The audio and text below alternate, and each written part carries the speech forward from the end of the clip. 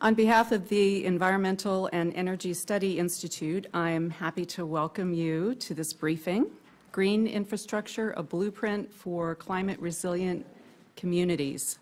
I'm Ellen Vaughn, and for those of you who don't know us, EESI has been bringing briefings like this to Capitol Hill for about 35 years now. EESI was formed from a Congressional Environmental and Energy Caucus and became an independent, nonprofit organization that continues to bring facts and science to the policymaking process. I have the honor of introducing our expert panel today, but first I would like to thank Congressman Cartwright for sponsoring this event, and also to the American Society of Landscape Architects for supporting and partnering with us on today's briefing. As this Congress and many of you consider legislative proposals over the next 2 years, we think you'll agree that infrastructure repair and modernization and resilience to extreme weather are critical issues. The 115th Congress made some terrific progress on this front. There was the Disaster Recovery Reform Act, National Defense Authorization Act, Water Development Resources Act. These all had resilience provisions, which are terrific, but they left plenty more to do. So in a series of briefings and materials over the next 2 years, EESI will take a look at the implementation of these new laws and other important matters such as reauthorizing, reforming the National Flood Insurance Program, and looking at public infrastructure funding and financing mechanisms. Today's discussion about green infrastructure is essential as we look for solutions to address climate change and its impacts. The fourth National Climate Assessment cites the ominous but real threats of more frequent and longer-lasting power outages, fuel shortages, and impacts on critical systems, and also health and safety impacts.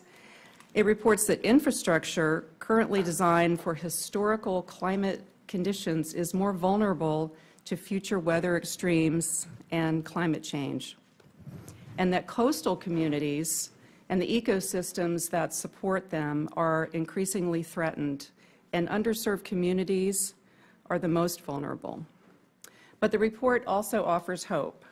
More than half of the damages to coastal property are estimated to be avoidable through well-timed adaptation measures, it says, such as shoreline protection and conservation of coastal ecosystems.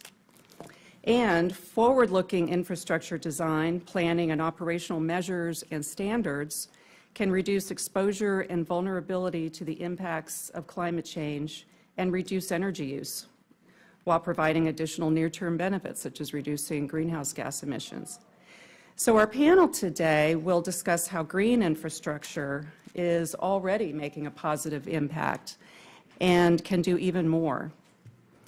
ASLA's interdisciplinary Blue Ribbon Panel on Climate Change and Resilience identified core principles and public policies that will promote healthy, climate-smart, and resilient communities. And this is the report, which you saw out there. We are delighted to have 4 of the Blue Ribbon panelists here with us today. So I am very happy to introduce our first panelists. And let me say also that if you could hold your questions, I hope you will ask questions and remember them, but if you could hold them till the end, I'll introduce each panelist individually, and then we'll have 30 minutes at the end of the presentations for Q&A. So our first panelist is Nancy Somerville. And Nancy is the Executive Vice President and CEO of American Society of Landscape Architects. Since joining the Society in August 2000, she has expanded ASLA's public relations programs, increased their presence on Capitol Hill and in district and regional policy forums, and enabled the Society to become a more effective advocate on transportation, green infrastructure, and other environmental and land use issues. Nancy initiated the ASLA headquarters green roof demonstration project and directs the Society's ongoing green roof and green infrastructure education and advocacy programs. She also directs ASLA's participation as a founding partner in the Sustainable Sites Initiative. So it is my pleasure to welcome Nancy Somerville.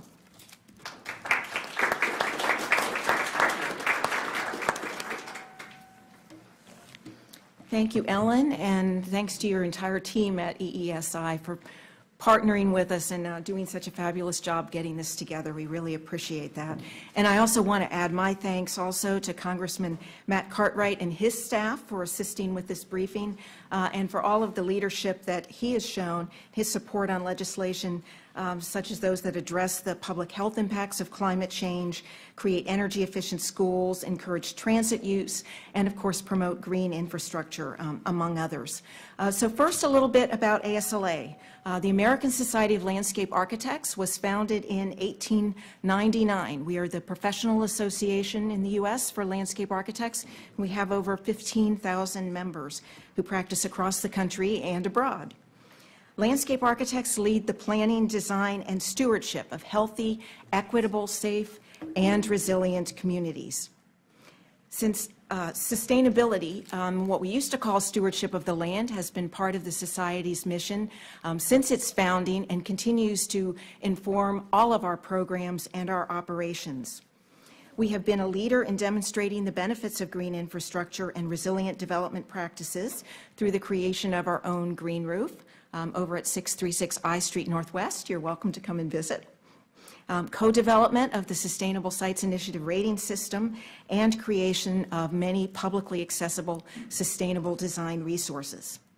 Landscape architects recognize that climate change is intensifying the negative impacts of standard development practices and putting our people and our communities at risk.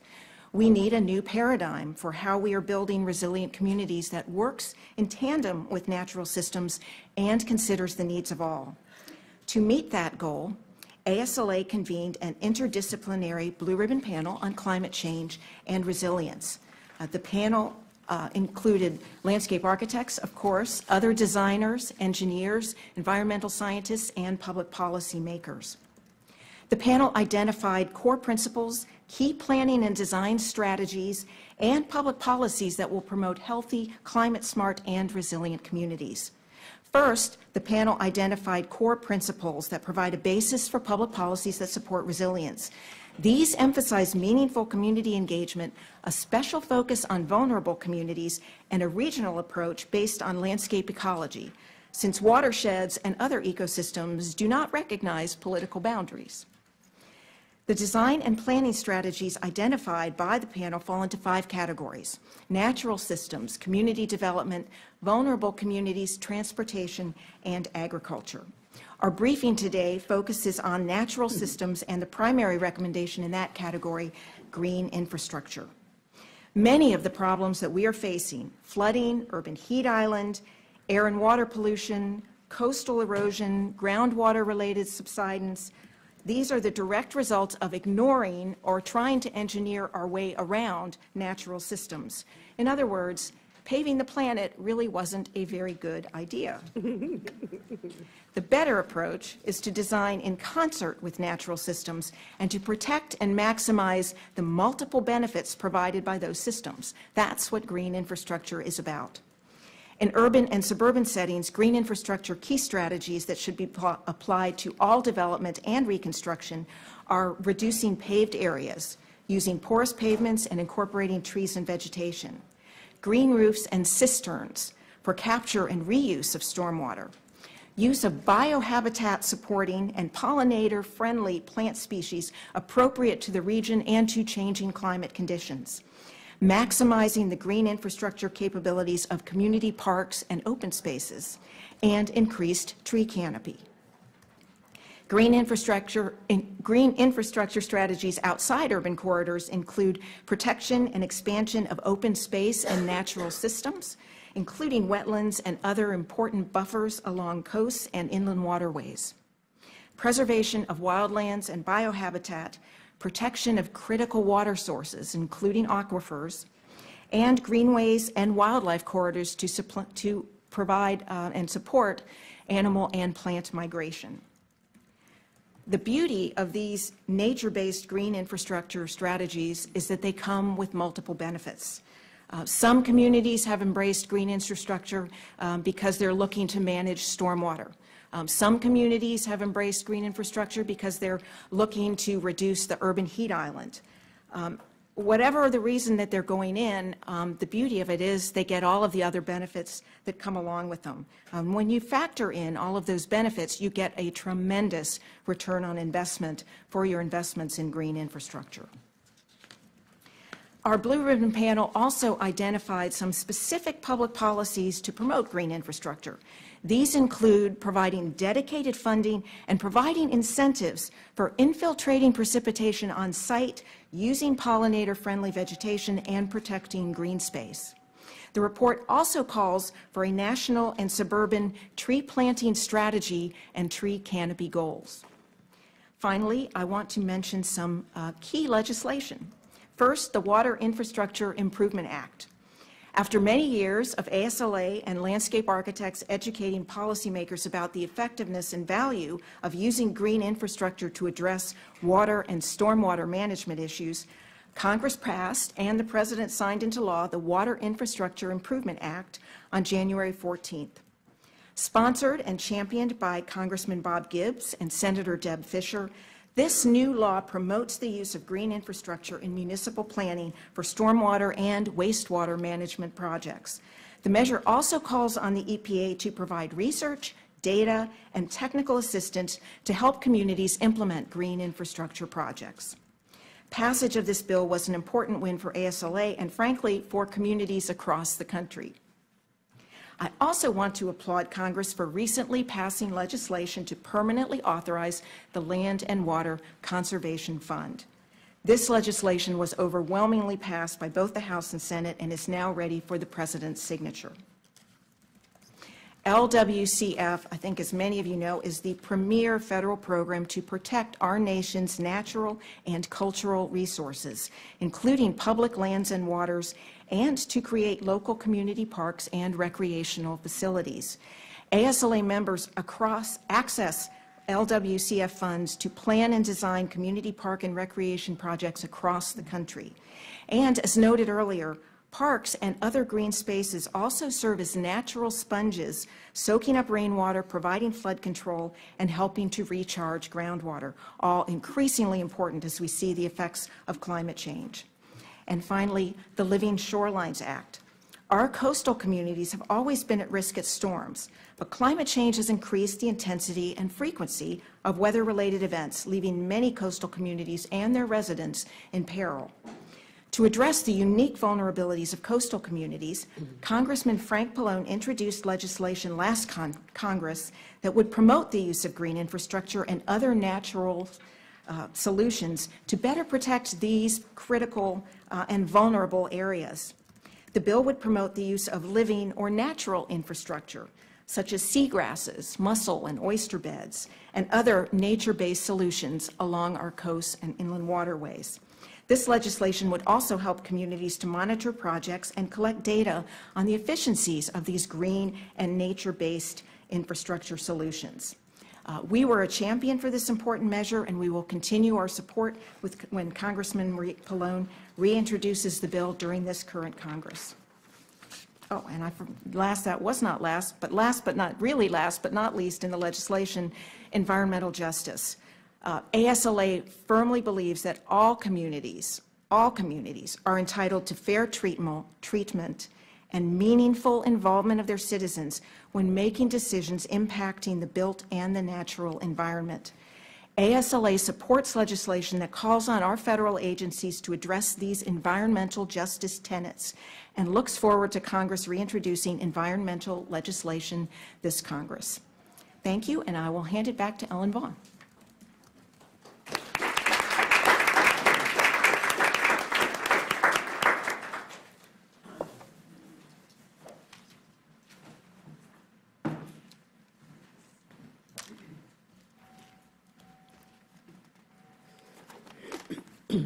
This is a challenge. Thank you, Nancy.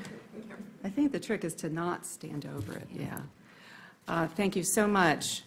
And I would like to just segue right into our next speaker. Be sure to keep your questions for Nancy until the end. And it's my pleasure to introduce Mark Dawson.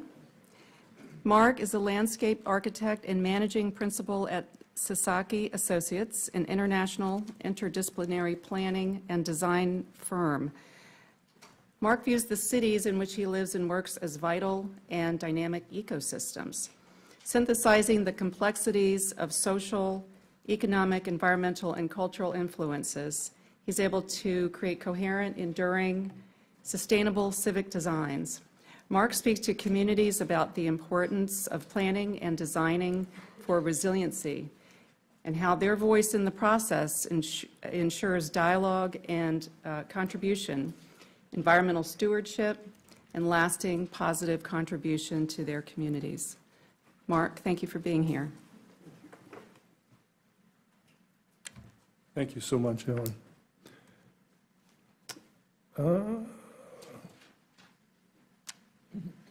Good afternoon, everybody. I'm Mark. Really excited to share with you some of the things and trends that we've seen in the last 38 years of my practice. I think as a landscape architect, we were trained in a manner that was always about designing with nature, and that's not a cliche. There's a tremendous book that has sort of inspired me as a young landscape architect by Ian McCard called Designing with Nature, which talks about durability and resiliency, and he wrote that book in the late 60s. So it's not a new phenomenon that we're talking here about resiliency. You know, I think some of the things that continue to face us, our organization has one foot in academia and the other in practice, and that's a really interesting seam to be on, because we support research, and one of the research projects we took on 7 years ago was looking at Boston and the waterfront, and the whole conversation was starting to percolate around sea level rise, and we sort of did a analytic on that and looked at what impact would happen to sea level rise in Boston.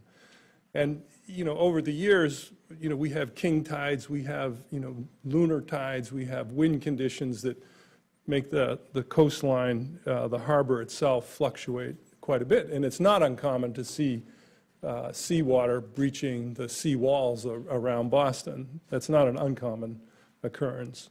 But I think what we did as part of our little research project was sort of try to map what we could ascertain from science about the impacts of sea level rise, and what would that be over a period of time, looking out roughly 80 years.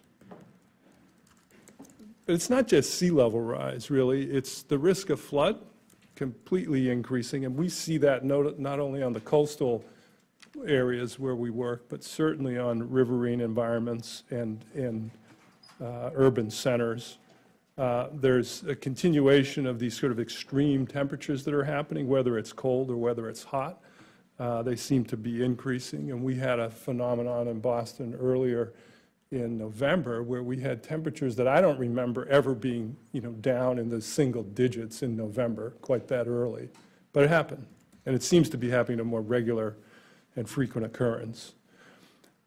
This map that I'm going to show you now is really kind of a build, right? So we're talking about, you know, in 2030 to 2050, some of the impacts of what sea level rise would happen in the downtown core of Boston on its waterfront. And you can see sort of blue, this kind of blue shading. This map builds, so then you see what happens if those sea level rises increases from 9 inches to 21 inches.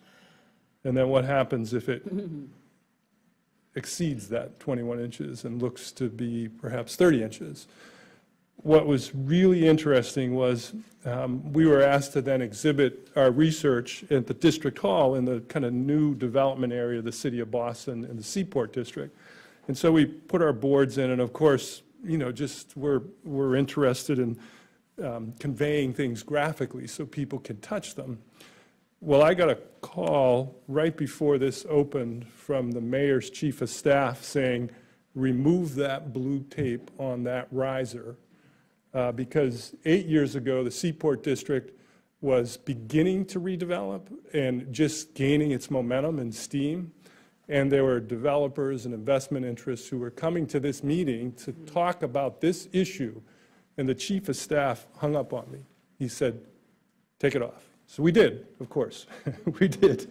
We didn't want to jeopardize the economic future of the Seaport District. But the point was, we were trying to stimulate the conversation, and it certainly did that.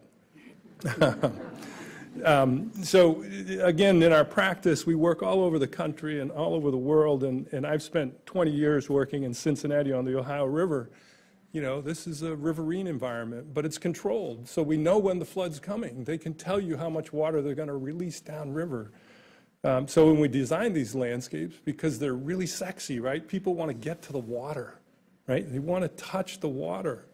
And I think that we allow them to do that. But we, of course, in our analytical manner, studied the flood impacts, and basically the park we were designing, we recognized was going to be underwater every year in some form or another.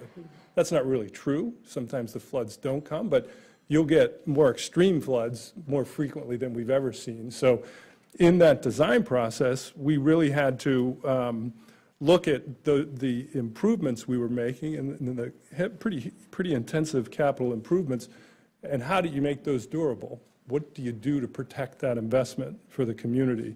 This was the flood in 2018, and these are, you know, just what happens to your design work, what happens to people's parks. But what we did do in the process was design things like in this middle image of this slide is a restroom block that we designed to be able to be moved out when it was going to be a 10-year flood or greater.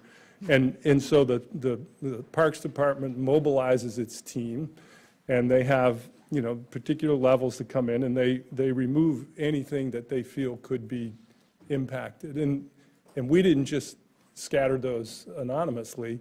It was a long discussion about where those improvements were made. Places like the Chicago Riverwalk, a more recent effort, you know, is rediscovering the Chicago River. I mean, it was completely undervalued and underappreciated and inaccessible. But Mayor Rahm Emanuel had the foresight, and we had the opportunity to design that. And wouldn't you know, the day before opening, literally, it looked like this right side of this image that you're looking at. It was underwater. I had the project manager call me and say, what are we going to do? I said, well, we designed it so that the water recedes and it takes any filtration through it. And so again, it's about designing for durability. And they were able to clean it up in 4 hours. 3 people with hoses were able to wash this down and open it. And we had the opening the day after of this event. But again, it's about designing for durability here. I mean, these urban environments are fascinating and exciting for people. Again, people want to touch the water. They want to get to the water. It's like a fireplace on a cold winter night. You want to be near it. There's something magical about it. And now we're in the process of planning and designing some work in Memphis, which has to do with South Cypress Creek. But in 2011, they had a terrible flooding condition caused by the Mississippi River, but primarily that was because of the backwaters. It was not the Mississippi that did it. It was that watershed collided with the overflowing Mississippi River and created the real problem. And through Greenprint in Shelby County, we really started to look at, you know, how do these watersheds relate to one another? And then you start to look at what is the socioeconomic impact to those neighborhoods. And wouldn't you know it, the most challenged economic neighborhood had the most flood impact. right? And it just breaks your heart. But we were able to get into the neighborhood and work with the community and talk through kind of urban design principles, simple things like how does your neighborhood stay intact when 50% of the lots are vacant, and of the 50% remaining lots, 30 to 40% of them are derelict or abandoned. So it's a very challenging conversation. We looked at typologies, looked at what a neighborhood could actually do, what assets in the neighborhood are really important to try to leverage. Because, again, you have to really understand that, this neighborhood was just devastated, and had been. It's not the first time that it had flooded. And then we sort of break down and even further and look at talking to people. They wanted to be bought out. Well, why do you want to be bought out? What happens? Who pays for that? How does that then assure a neighborhood stays intact? And these conversations have become very personal.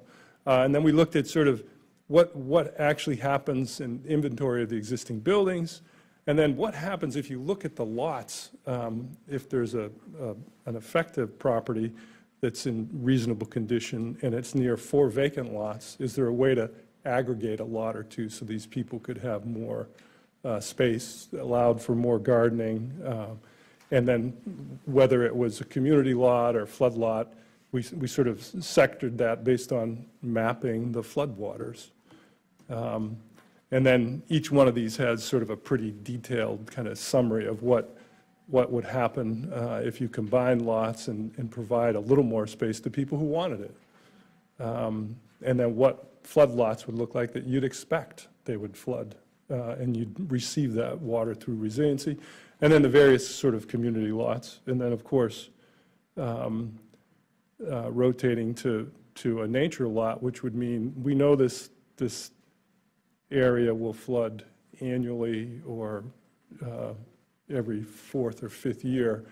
Let's return that to nature and really try to redistribute the green infrastructure back into the watershed. And with that, I'll turn it back to Ellen, and thank you.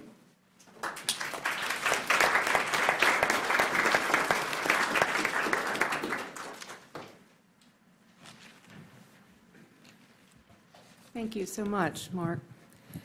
And I have been alerted that we had some live cast issues for the first 15 minutes, but so I wanted to let everyone know that we are also video recording, and that'll be available online within 2 days. So just so you know. Okay, so I'd like to now introduce our third panelists, Adam Ortiz. Adam is the director of the Montgomery County Department of Environmental Protection, a $140 million agency with 300 employees and contractors. The department oversees programs for watershed restoration, greenhouse gas reduction, renewable energy, sustainability, and environmental compliance. Previously, Adam served as the director of the Department of Environment for Prince George's County, Maryland, where he oversaw a successful $100 million public-private partnership for stormwater and led the state in recycling and composting for 3 years in a row. Adam, thank you for being here.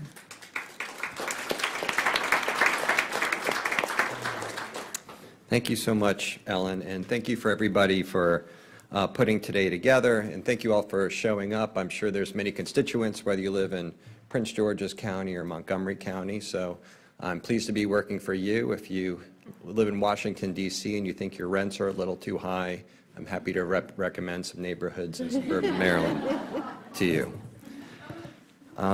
So I'm going to talk a little bit about some of the projects I've been involved with as a local implementer of green infrastructure in suburban Maryland.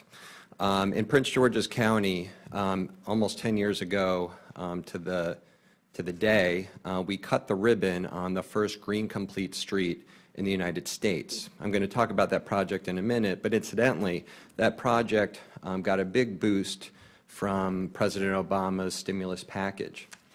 And reasons I'll describe in a minute, we had been planning an upgrade in a green street for some time, and we're raising the money from our little working class town. And then President Obama was asking for shovel-ready projects.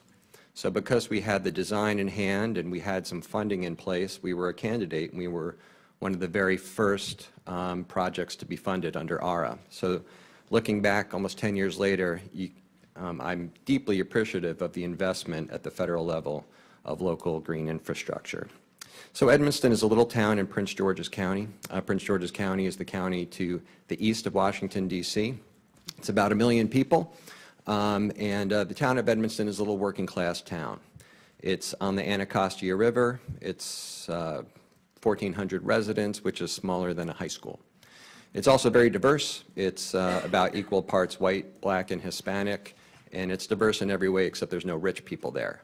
So, but it's kind of an interesting history because the town was actually settled by freed slaves after the Civil War. So there's a sort of equity and environmental justice connection that continued to this day. So I became mayor in 2005, and the town had flooded 3 years in a row. And the town is engineered in the floodplain for the 100-year flood, which means that once every 100 years it floods. So you can tell that math wasn't quite working anymore because of the severity of climate change and all the changes that we had. So I won't bore you with all the stories about the flooding and how we mitigated it, but what we learned was that the impacts that we have on development is paid for somewhere downstream. So although our little town was on the Anacostia River, our town never, in those 3 years, never once flooded from the river itself, because there was a levee system that held during those 3 storms. The little town flooded 3 years in a row because of impervious surface and development that created such runoff volume that our little town was overwhelmed over and over. And 1 year, 60 homes were underwater. It was quite devastating. So what we learned is that we wanted to be responsible in the way that we were building. So governments are in charge of infrastructure. You know, all infrastructure has an expiration date, which means that we have an opportunity to upgrade and take it to the next level, 2.0, 3.0, 5.0.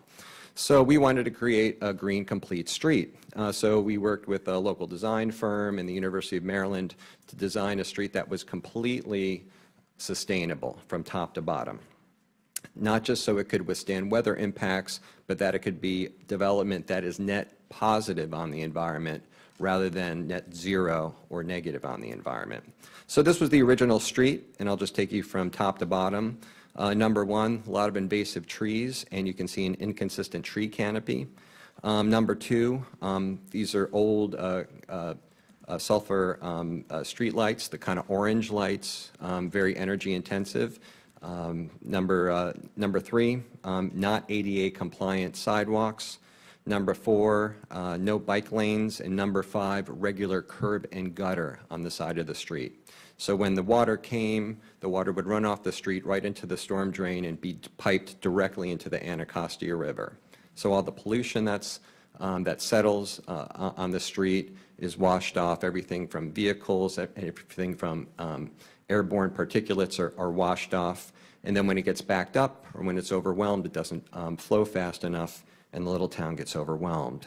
So we redesigned it, and this is the conceptual drawing, and I'll show you what we actually built in a minute. So we restored the canopy with all native trees, 100% native trees. Number 2, we replaced the whole street, which is about 3/4 of a mile, with LED lights. And we're seeing more LED lights now in parking lots in particular. Slowly they're getting onto the streets, but this was the first street that I know of, at least on the East Coast, that was completely LED in the year 2009. 3, wide sidewalks. 4, bike lanes. You know, Washington, D.C. is awash in bike lanes, which is a great thing, but at the time there wasn't a lot of bike accessibility. And number 5, and importantly, and tying into to our presentation here today and Mark's comments, was having bioretention and stormwater capture along every inch of the street. So what we did was this. So this is what green infrastructure looks like, curbside in a little town. You can see elevated crosswalks, so there's pedestrian protection. The trees haven't quite grown yet because this was taken in 2009, but they're much bigger now. Native trees, you see some local magnolias, Virginia magnolias here, switchgrass, the LED lights, and then these little red maples coming up. Also notice bike lane, but the curb cut.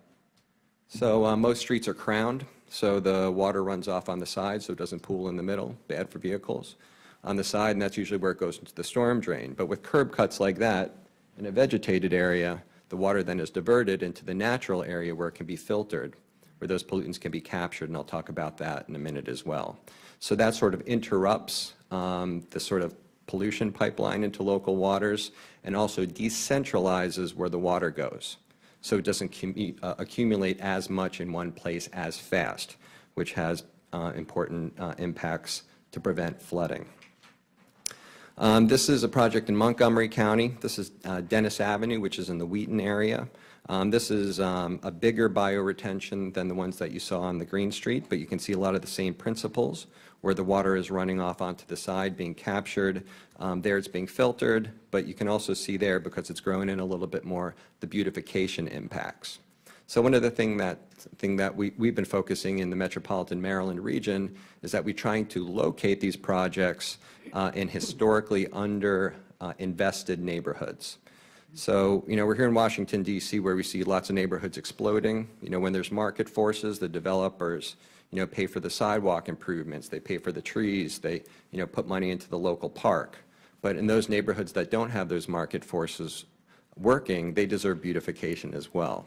So as government leaders, we have choices where we invest our infrastructure projects, and I argue to put them in working class neighborhoods as much as possible. So this is kind of how it works for bioretention. You can see sort of from top to bottom. There's the plant media that you see, hopefully pretty trees and flowers. That's important from an ecological standpoint for reasons you could imagine, but it's also important from a curb appeal perspective. What we often not talk about in infrastructure conversations is that we want to make our neighborhoods beautiful, right? We don't just want to drive, we don't just want to pour concrete, but we want to make them livable in places that we enjoy passing through every day, places that we're happy to come home to every day. So that's why it's important to give it a 2.0, 3.0 upgrade where it's something beautiful. So that's really important. Secondly is a soil medium. So it's a rich soil mix where plants can grow in, but also where there's natural processes, microbacterial processes that break down pollutants. So nitrogen and phosphorus and all sorts of bad stuff that comes off from cars actually can be handled by nature in the right proportion if it's engineered properly. So Mother Nature's a smart lady. She's a pretty good engineer. So we let her do her work. And you see a little bit farther down different grades of gravel. And then that helps the water filter down, come through.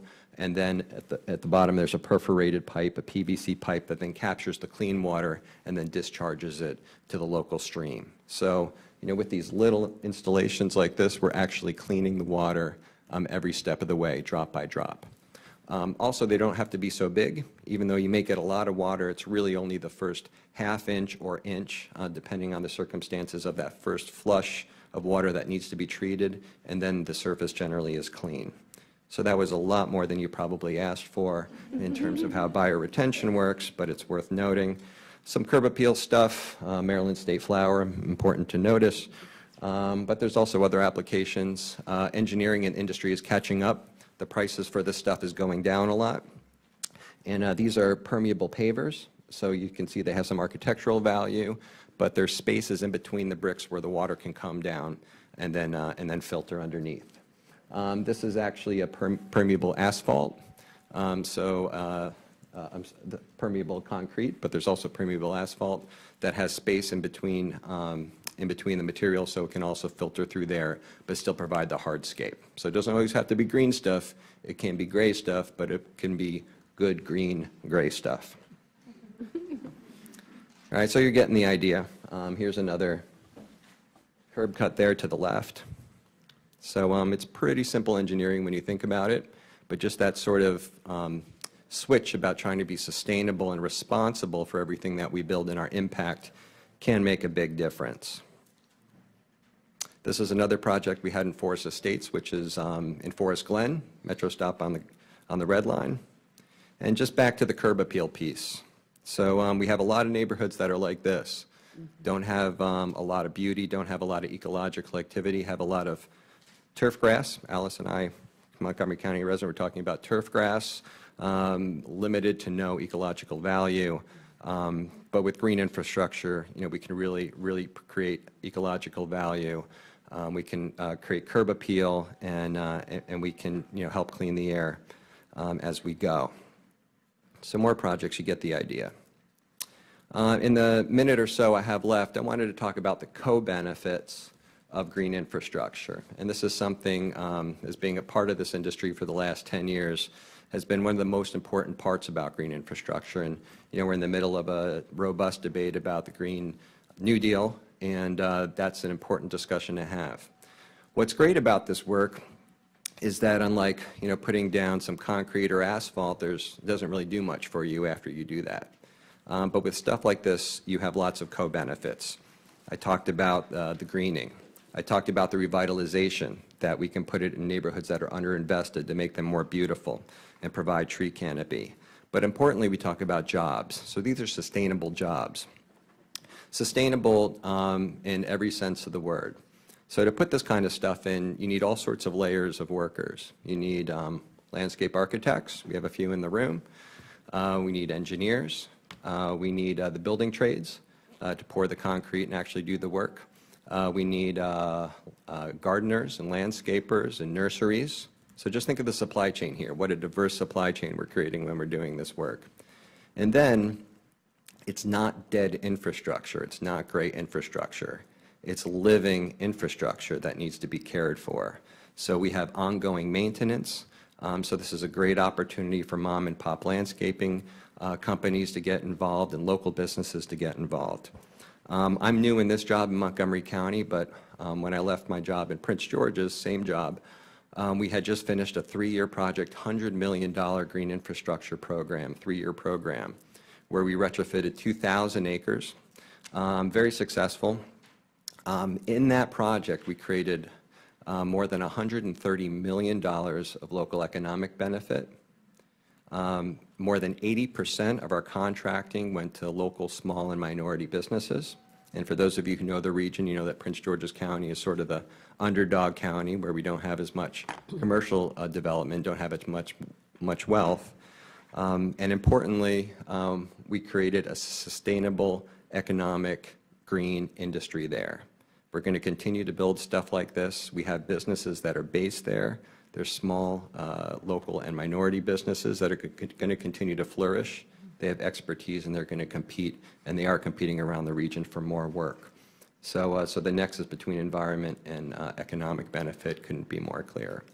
So if there's questions at the end, I'm happy to take them, and I'll stick around afterwards. But it's been a pleasure to be here, and I appreciate it, Ellen.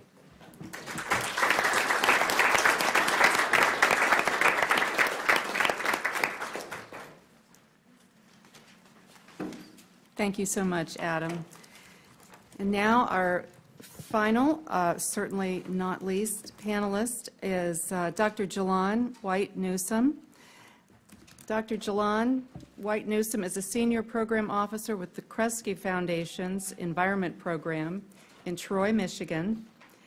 And she is responsible for grant making related to climate change, urban flooding, and public health.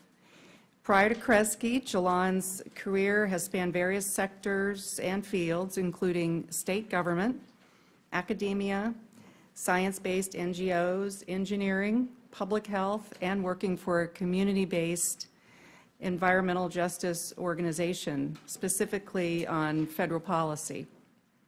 Her passion for people and for justice continues to be the thread throughout her work. A proud native Detroiter, Jalonne holds a BS in chemical engineering, an MS in environmental engineering, and a PhD in environmental health sciences. Please welcome Jalonne.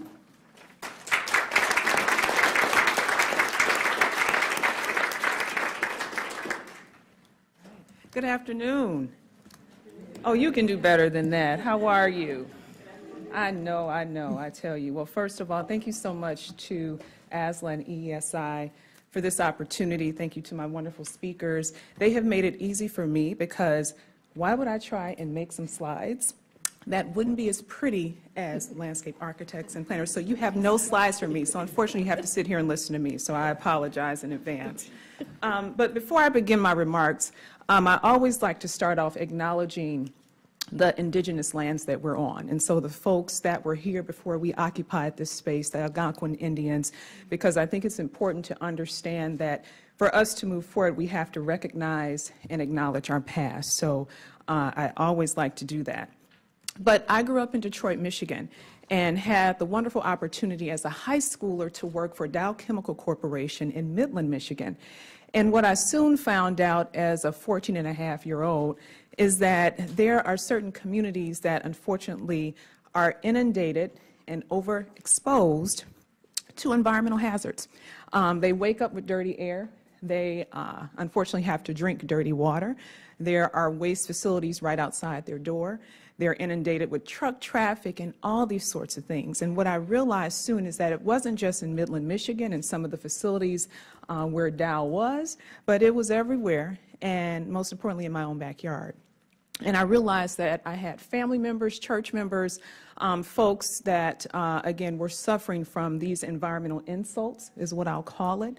And so as we talk about solutions, primarily green infrastructure, it's important that we understand the context of the solutions that we're offering, and remember that the reason that we're doing this wonderful stuff is to hopefully impact the lives of people. So for the next couple minutes, I'm going to try and share a couple of things, and you will probably, I'm going to try not to go over, so please, the person with the card, just wave and dance and do what you have to do to get me to shut up. But I'm going to start with a couple of brief highlights of the environmental justice movement, because I don't want to assume that folks know what environmental justice is. Provide a little bit of information about Kresge's definition of climate resilience, and then end with sharing some tactics about how you might want to think about as leaders in this room, architects, engineers, congressional folk, tactics that you can use to really help enhance community resilience in the face of climate change. So very quickly, how many of you know what environmental justice is? Okay, well that's okay, because I don't see all the hands in the room up. And so I will encourage you to do research on your own, because there's no way in a minute and a half I can give you the full history of the environmental justice movement. But I'm going to highlight a couple of things that will hopefully set the context of what we're talking about here. So Dr. Martin Luther King led a strike of sanitation workers in Memphis. And many folks point to that as the first kind of incident in the environmental justice movement, because it was about sanitation. It was about the rights of African American workers and getting fair wages. But folks also point to this incident in Warren County, North Carolina, where essentially this rural African American community was decided by the governor of North Carolina to be the spot for these new PCB landfills. And essentially, if you do the history, folks laid out in the street in front of these trucks to prevent this egregious act of plopping pollution in this community, where there were plenty of other spaces across the state. So again, from those incidences, the United Church of Christ, again, this is something else you can Google, pulled together this report that actually documented the fact that there were more toxic waste sites in communities of color, black and brown communities. And so this was kind of the first really non-anecdotal evidence that this was happening. And so from that, right here in DC in the early 90s, the first National People of Color Summit occurred, where all these leaders, grassroots organizations from across the country came together and say, hey, you know what, I'm feeling that, I'm dealing with the same stuff. And from that, then principles of environmental justice were created, which is something that if you're a true environmental justice group, that is how you do your work. So I encourage you to Google principles of environmental justice. But from that, on the federal side, under Clinton's watch, Executive Order 12898 was the first executive order around environmental justice. And this was, I would say, maybe one of the first attempts to hold our federal agencies accountable a little bit, or at least get them to recognize that environmental justice should be something that they should consider in how they do their work. So again, that was a quick blast of the EJ movement, but I share with you this for a couple things, share with you for a couple reasons. The first is that environmental injustice is really it's environmental racism. And so I know sometimes racism is an uncomfortable word, but when we think about the reasons why certain communities end up in these places, it's not because of anything they've done, but it's because of the institutional racism and the structural racism that exists across this country.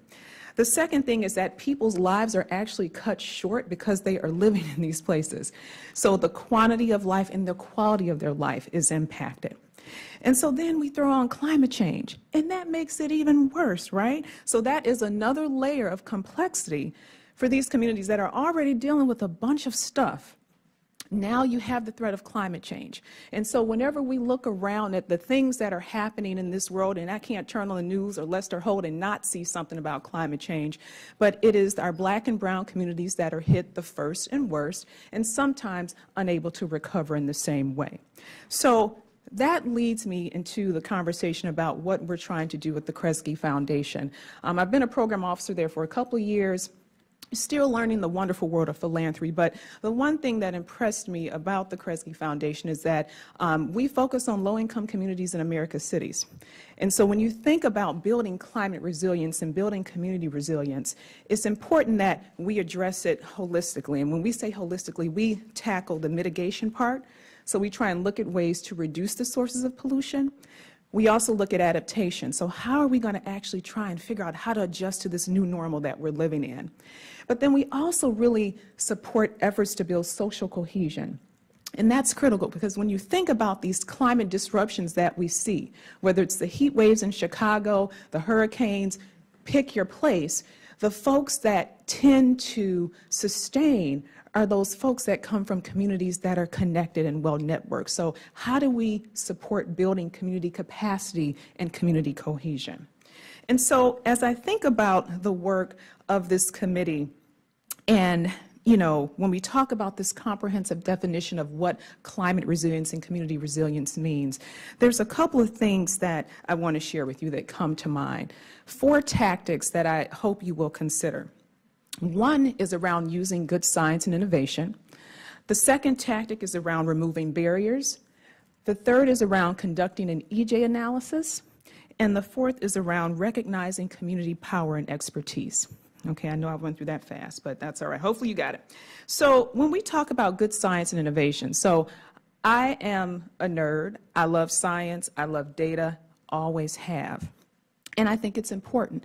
It's important as planners, it's important as community folks that you understand what are the things that could possibly happen and how do we plan for that? How do we make sure that our folks are safe and comfortable?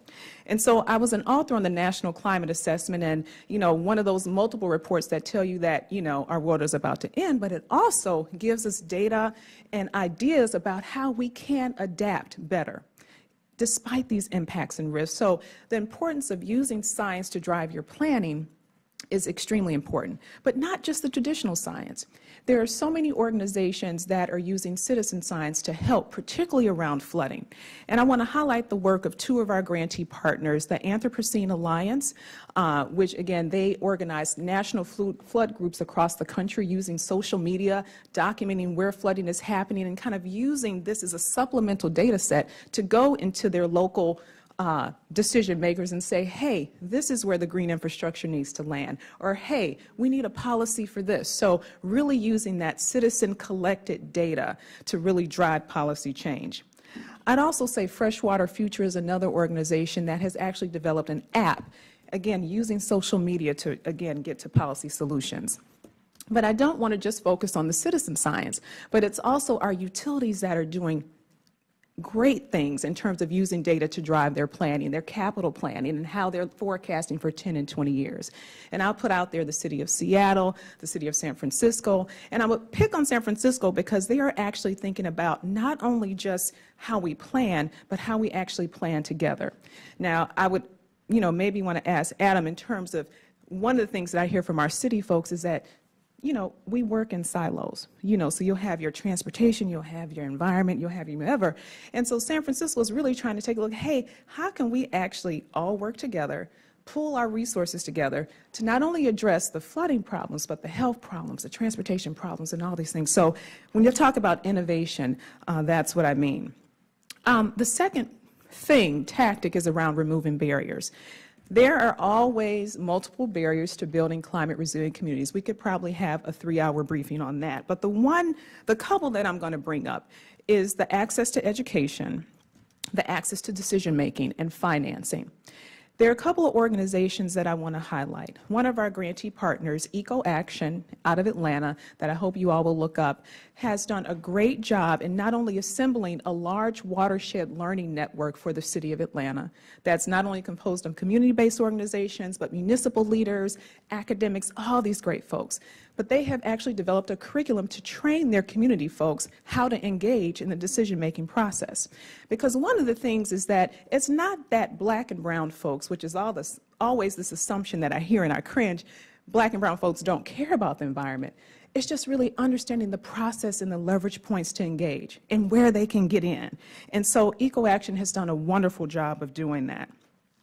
I also want to highlight our work with, and I don't see my folks in the room, but the Chesapeake Bay Foundation. So as you talk about financial barriers, you know, the cost of green infrastructure, I hear from my folks in the field, is kind of this barrier. Is it worth paying for? You know, are we going to get the return on the investment?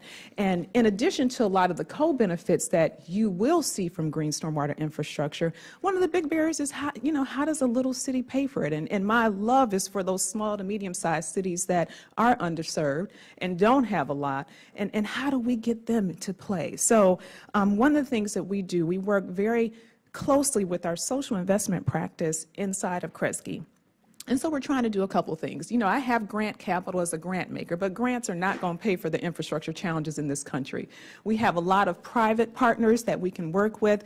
We have money out there that a lot of communities don't know how to access for many reasons. And so improving the access not only for municipal leaders and communities, as well as making sure that we have opportunities to partner and kind of build in this social investment landscape. So we're doing a couple of things. In Baltimore, particularly, we're supporting the development of an environmental impact bond, and we can get into that a little bit later. In Detroit, we're conducting actually a feasibility study for a watershed improvement district that will not only look at managing stormwater in this particular open air market in downtown Detroit, but also what are the economic benefits can come from that. And then we're also supporting project developers that have a social equity vision and frame to work with utilities and folks that want to better use the money they have and they haven't been able to actually operationalize to put green infrastructure in places that would be overlooked. And they've done some great work in St. Louis, and I can definitely share some information about that in our conversation. The third point, how am I doing on time? I don't even know where the person is. Okay, you're good? Okay, cool. All right, conducting an EJ analysis. So I will try and talk to this very quickly. So in the olden days with the Clean Power Plan, which somebody mentioned, I think, Ellen, you mentioned the Clean Power Plan maybe? Or somebody did. Okay, well, that was the first time that the Environmental Protection Agency conducted an EJ analysis, and what that essentially is what it sounds like. Really looking at this big policy solution and asking the questions, what are going to be the impacts or the unintentional consequences of this policy on the communities, again, that I talked about in the beginning, that are already dealing with multiple environmental hazards. And so really using this of asking the question, who benefits, who's at the table, who is actually helping craft the solutions, and after this policy is in place, is there something that's going to happen that we didn't think about? That is essentially, in a truncated half-minute, what an environmental justice analysis is. Of course, you need data, you need people to help shape that, but that is something that's critically important as you talk about any type of solution, including green infrastructure. Because the one thing you want to make sure of, that I hear from my folks, is that it doesn't cause displacement. Because once things get pretty, folks want to move in, and we got to make sure that there are ways that we protect those communities that are in these places where green infrastructure is happening for whatever reason. So that's the quick and dirty on the EJ analysis. And last but certainly not least is the importance of recognizing community power. And I can't say this enough. I don't like the term vulnerable communities, because to be called vulnerable as a person, I wouldn't like that, would you? I don't want to be known as vulnerable. What I will say is we have climate vulnerable places, but I will tell you most of the communities that I've worked with are super duper resilient because they have undergone so much stress from multiple levels, environmental stresses and other stresses. And so as we think about the community power that already exists in these places, it's an opportunity to harness that and to harness that expertise. So as we talk about solutions for anything, recognize the power of the people that are the most impacted, and your solutions and your policies will be even stronger. So with that, a couple things and I'll end. The main point, one of the main points that I want you to hopefully share again is that we have to address structural and institutional racism head on, because we can write policies all day, but they will not get at the sources of the problem. The second is that communities always should speak for themselves. So that means they actually have to be in the room and not just after the solution is already created. Climate change does not affect everyone the same. So one silver bullet solution for one community is not going to work for the other. And again, I'm really encouraged about green stormwater infrastructure being one of the solutions that we really push at Kresge through all of our grant-making practice because it has those multiple benefits. So it's not only the fact that you're, getting in compliance, but it's public health benefits. Who doesn't like to look at green stuff and make you feel good? And then it makes you, just proud of your community. So with that, thank you for the opportunity, and I hope I didn't go over time.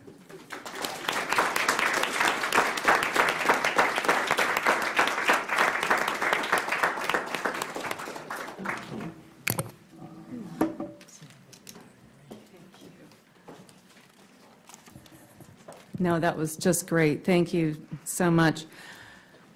So I have questions, but I'll be a good moderator and I'll open it up to the audience. Lots of great information from each of the panelists, and so we do have time for Q&A, and I will just open it up to the first brave person. Yes, sir. I'm Bruce Hamilton from the National Science Foundation. Oh, we have a microphone coming, sir. Oh, a microphone. Okay, I'll start again. Thank you. I'm Bruce Hamilton from the National Science Foundation, and Jalonne, you mentioned, I believe, the relationship between science and research and the objectives that you outlined, and I wonder if you might be able to comment a little bit further on what you might envision as the relationship between science, research, and the objectives that you were talking about. Okay, Bruce, and I want to be clear, the objectives around what before I start responding? Well, for example, environmental justice, research on environmental justice, and connecting that to actual implementation along the lines you were talking about. Great. And I'll share with you an example. So, and as I'll put my researcher hat on, and the one thing that really, I guess, has been a challenge is really making research meaningful and actionable. When you talk about, when I was going through my doctoral program, it was like, okay, publish, publish, publish. But I tried to push back and say, we're just not publishing for naught, but how is this actually going to impact and change the community? And so what's awesome is that there are a couple of organizations that are working towards this. The Center for American Progress, the Union of Concerned Scientists has set up opportunities for community scientists to work with researchers to create a shared agenda. And that is so critically important because oftentimes our Black and brown communities, in my opinion, are overstudied. And so folks come in and fly in and collect all this data and then leave. And then what happens? So when you talk about creating that true, authentic partnership between researchers that are from the community and researchers that care not to just use folks as data and get out is critical. And there was something else that I wanted to say, but I can't remember. But yeah, so there's examples. Union of Concerned Scientists, Center for American Progress, which is a program that we're funding with the Center for Earth and Energy Democracy, which would be a great case study to look at, and something else, but we can talk after. Great, thank you. Anyone else? In the way back.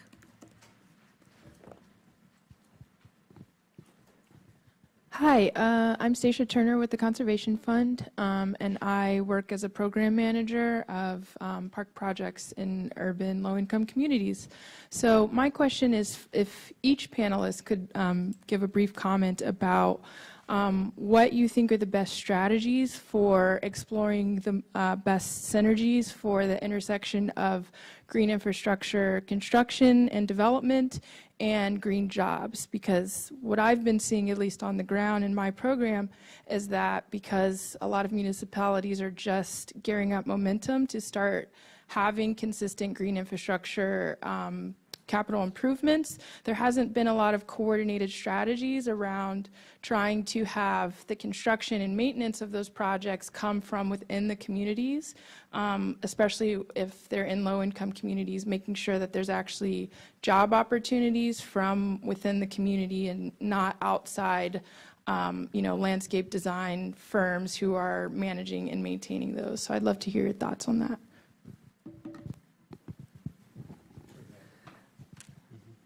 I'm happy to start. Stacia, I really appreciate that question. Governments have a lot of discretion about site selection, and funders also have a lot of discretion about what they fund. What I would encourage is a partnership to try to find an intersection of a few different things. Dr. White-Newsome mentioned communities that are environmentally distressed. So we want to put money in places that have an environmental benefit. Areas that tend to be underinvested. So often communities of color, but working class communities are important. And then from that intersection of places where we can make the most progress, partnerships are really important. So it's relatively easy to put money into a community, but it's a little harder to get the outcomes that are required. So if the focus is jobs and local or smaller minority job development, business development, I think it's really important to partner with local chambers of commerce who know the community. There's in every community under federal workforce laws, there's workforce development boards that can also create a pipeline of workers.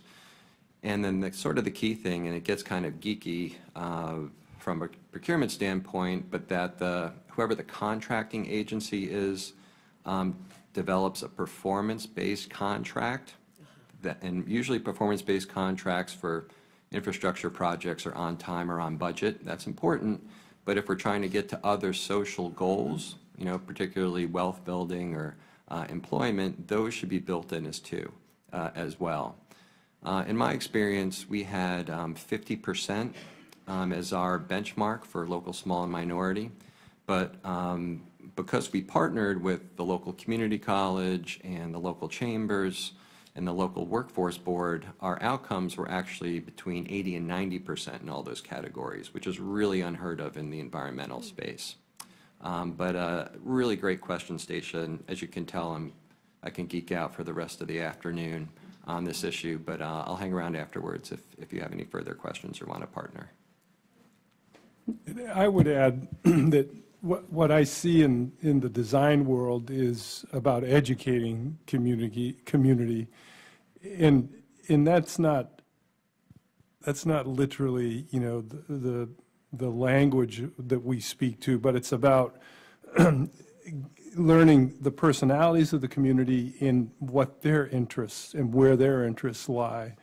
In Memphis, it was really eye-opening to engage in those conversations when most of the community wanted to retreat to high ground, and we came in at one session and were sort of embarrassed by saying, why don't we have these great urban farms, and these people who live in such modest lives said, well, we have our gardens. Why do we need an urban farm in our neighborhood? And they're absolutely right. So I think so much of it has to do with how do you connect in these communities to understand the issues. The other piece is when we design public open space, very, very early in that conversation, in that design process, we start talking about adding demand on a already stressed maintenance community within the municipalities we work, and you never hear about municipalities adding to their maintenance crews. Yeah. All you hear is the deduction of their maintenance crews. And the truth is, these public spaces can be designed to be less maintenance intensive, and we really try to accomplish that. But the reality is they require maintenance. Unless you know, in Memphis, where you really get into the wilds of the river environment, the only maintenance that's going to happen there is nature is going to flush itself, and trees will fall, and nobody needs to come and remove them. But the truth is, we see this all over the country, where there's a real lack of, not a lack of commitment, there's just a lack of resources. The community only has so much resource. And we talk a lot about it, and we make progress, but not as much as one would like. I'll add there are some really interesting and good programs and partnerships that are happening around this issue. DC Water has been a leader in this and working with some of the other kind of water and sewer authorities in other cities, really focusing on the training, the green jobs training of what's required, how do you deal with construction and maintenance of green infrastructure, and really trying to make that match with the local populations, including a certification that would go along with it, so the folks who have gone through it are, really are going to be very employable and in demand, and have something that will help them in the market. So there are some things that are happening to help us get where we need to go there. Thank you. I think right here. Oh, could I add something to that? Oh, I'm so sorry. Well, that's okay. I mean, they are the experts, but just a couple of things. The one is that as a funder, we have the power to say where we are going to put our money. And so when we talk with partners and we're talking about projects, part of that criteria is saying, if we're going to fund green storm water infrastructure projects, then we want to make sure that a certain percent of the hires, a certain percent of the benefits go to folks from that community, not from the outside. So there is a power that we can use. In terms of the green storm water infrastructure certification, some of our partners, well, that's a great opportunity. It's not accessible to most. It costs a lot of money. So if there's a way that we can figure out to fund and support that certification for our lower income communities that want to get into the GSI maintenance work, that would be fabulous, but just recognizing that there's sometimes barriers there. And then I'd also lastly list Green Infrastructure Exchange, which is a national network of green infrastructure leaders like Adam and others that come together to talk about workforce development. And there's a particular story about this woman in New Jersey that's doing some awesome stuff. So I can't remember who asked the question, but I would want to point to that story because they've actually brought in community folks to help with the maintenance, and from high school to just it's a wonderful example. So sorry, Ellen. No, I'm sorry. Thank you so much. So yes, sir. And then Richard Hoy from Bethesda, Maryland. I was very taken by your presentation, Dr. White-Newsome, and I would say that that climate change in particular is bringing us into the point where we have to value everyone in the community in order to make a difference in climate change, and that's going to take some changes in the structures of our communities. In my community, we have structural segregation through our housing policies, and so it's a real impediment both for those who are priced out, but also for those who are trying to change it, because it's the bubble that is so hard to pierce. But on to, and I'd like to know from all the panelists how we can do modeling that involves the community and the experts and the fire chiefs and all the people who say no at the end of the process, get them in at the beginning, like a health impact assessment, and model different outcomes and evaluate them for their total benefit. But my issue in particular is is our utility management. It seems like we do have a forest of strips of land that would make a forest of all the rights-of-way for roads, utility lines, pipelines, and so on, and it's managed in a disaggregated manner. We actually cut down enough trees from these parcels to supplant 1/3 of all the lumber used in the United States on these little strips of land. And we don't look on it collectively as an opportunity to grow and reforest the trees not only for shade and stormwater management, but for use. And the co-benefits of using the land below the tree for stormwater runoff, the tree for shade, and so on, and utility rights of way that are combined and not dug independently, separately, one after the other in the same place, could yield an enormous number of benefits. So maybe one of you can speak on any attempts around the country to look in a complete manner at this opportunity.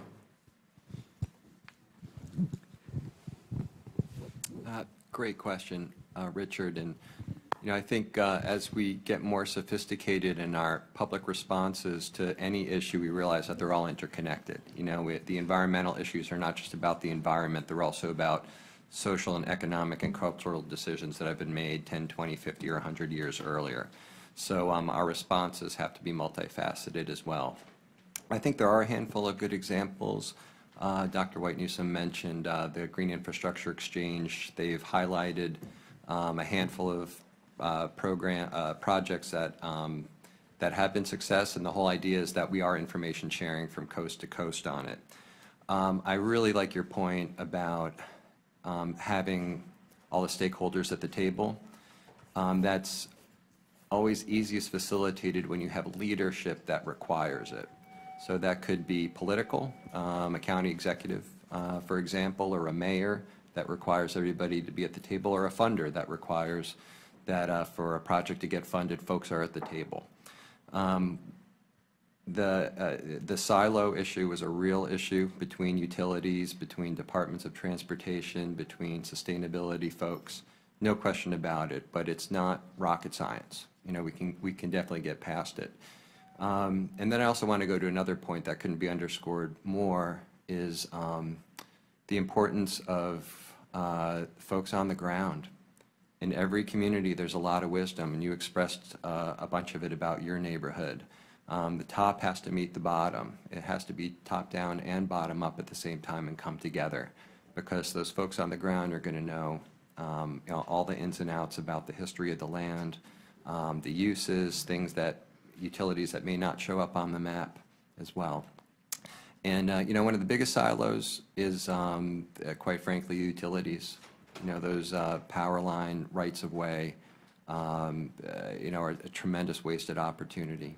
So, so I concur in a nutshell, and I really appreciate the question, and I look forward to continuing the conversation with you.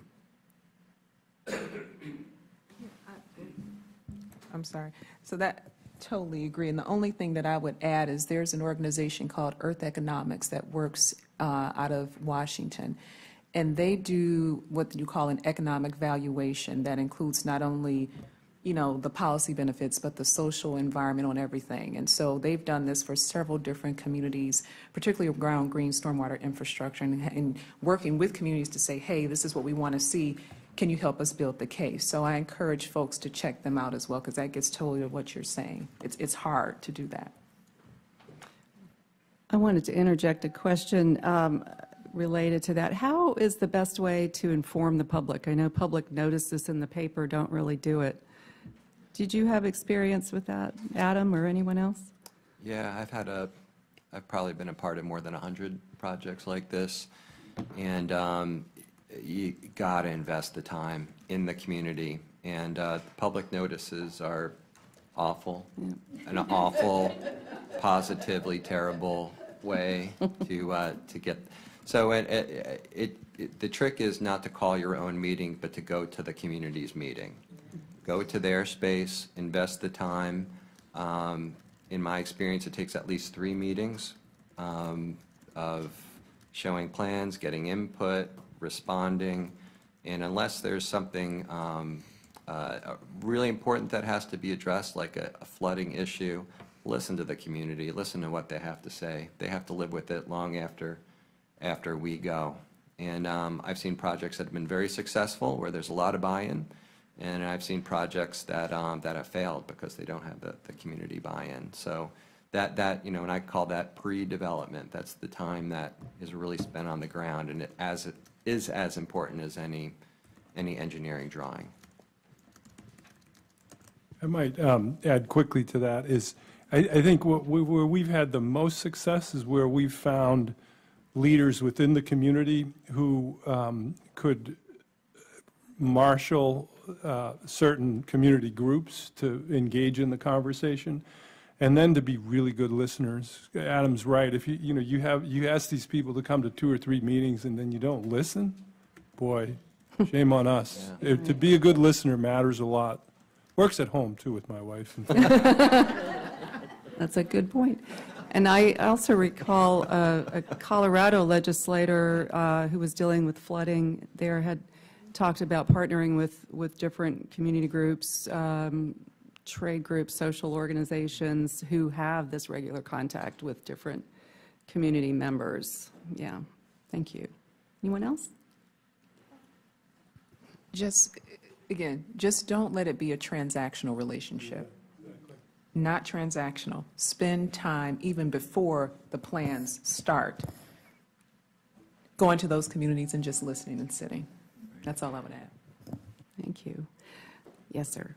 Hi, Ben Evans with the Alliance to Save Energy. And we're doing a lot of work here in DC to get Congress to pay more attention to energy efficiency in infrastructure and build it in through policy. And I'm wondering, and maybe it's a question for Nancy best, what kind of traction you're getting for incorporating this type of stuff into an infrastructure bill or legislation, and what specific policies you see as being most effective for doing that.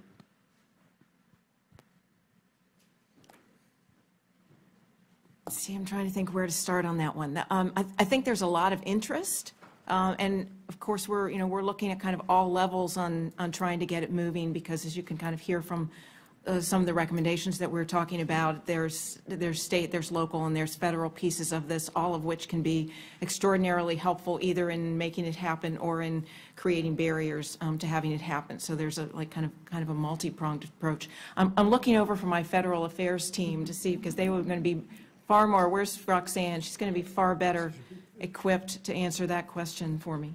Yeah, I think Nancy, in her talking points. I have a. Ms. Roxanne Blackwell, ASLA. Yes, good afternoon.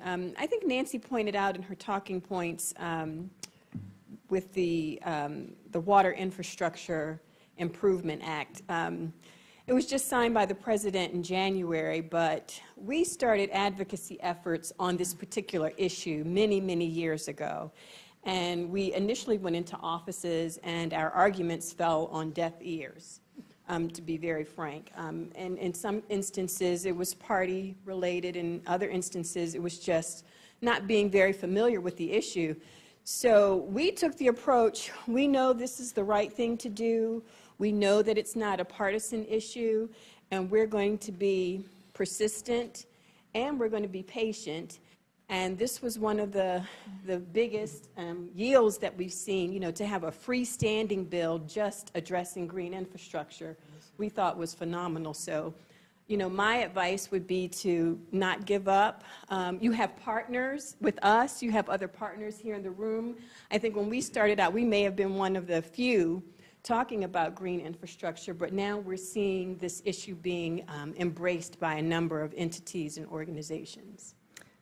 Thank you, Roxanne. I'd like to just add to that in the sense, and this came up from a number of the speakers about the different, the co-benefits and the different, what I always call sort of the performance goals. And so looking for all those intersections of, a solution that saves energy, saves money, but is also providing health benefits, providing amenities for the community, providing, just reducing pollution. So economic, social, environmental, and it just finding those cross sections.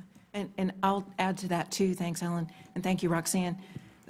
The co-benefits, of course, is key, but even if you're just looking at cost, so many of the studies show that if you're dealing with stormwater management issues, green infrastructure is going to be cheaper every time, and it comes with all of those other benefits. And we have not done a terrific job of really doing the research to monetize all of those other pieces of benefits that happen at the same time. But if you even just look at, as I said, just look at what it is just for handling the stormwater, it is the more inexpensive, better approach, hands down. And if nothing else, that speaks very well to policymakers when they're dealing with stormwater issues that they have to attack. And we were one of the co-writers of a report called Banking on Green, so if you're interested, and it's really, that particular publication is directed to public policymakers, talking about the benefits and really the cost savings of a green infrastructure approach. So you can check that out. I think that, and also a report that has come out from the National Institute of Building Sciences, sort of a number of reports on that return on investment from investing in resilience. You're going to get this payback. So that's, thank you. Yes, sir. Hi, I'm Bill Orleans, who wants his former DOE director to go back where he came from. I don't want to dismiss the importance and relevance of there being community meetings, but I certainly want to defend the principle that a local government entity who may desire to be non-transparent and non-responsive should continue to have the requirement to publish a notice, a public notice in whatever local circulating paper there is. In too many instances, I think there have been non-transparent, non-responsive governments who would just as soon not have to publish a local notice and no one would know about what they don't want us to know about. So I believe certainly in responsive local governments and plenty of meetings. I'm all for having more meetings, but I want there to be meetings that I've noticed in the local legal section of the paper. Good point. We need that and more. So thank you. Very good point. Did you have a question?